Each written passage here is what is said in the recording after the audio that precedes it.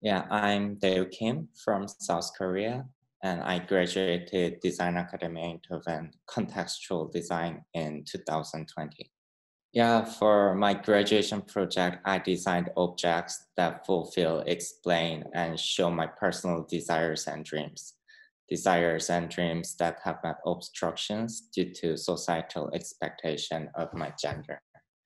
And in terms of beautification, I always felt I'm inferior because as a man, I had so limited options. So when I designing these objects, I represent myself with the objects, which are usually considered inferior and uninteresting, and I mutate them into objects, which are usually considered superior and grandiose. And yeah, and Electra, which is showing in Kazerne, is one of object of my graduation project, Mutant. And Electra shows my desires about wearing high heels. Because when I was little, I'd like to see models catwalk with high heels. And I tried to wear my mom's high heels secretly, but I couldn't wear high heels in my real life. So I made Electra a chair, which tires are mutated to a chair with wearing high heels. And tires represent my feet, which are always stick on the ground. When I studied in Design Academy Eindhoven, I research and experiment how can I express myself through the objects. So I thought object is good to be alter ego of me because I can easily express myself through the object. Biggest thing was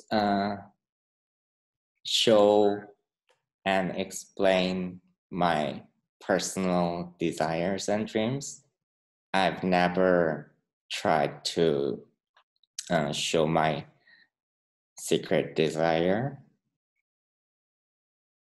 I think, yeah, graduating in this weird time is a bit sad for everyone, especially for object designer, because people cannot feel the size and texture in the real and cannot see the various angles. But I think it was a new opportunity to try something new instead of just making objects. So I collaborated with 3D graphic designers to make my objects in 3D graphic for the virtual graduation show. And also I felt like even though this situation is gone, maybe many exhibition forms could be changed. So I think it was good experience to prepare for the future.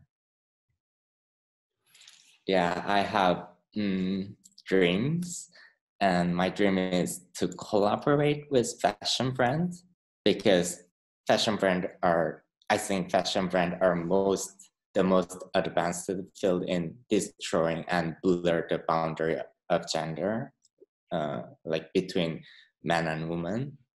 So I definitely want to collaborate with fashion brand or jewelry brand to spread the perception of genderless, to break the boundaries of gender.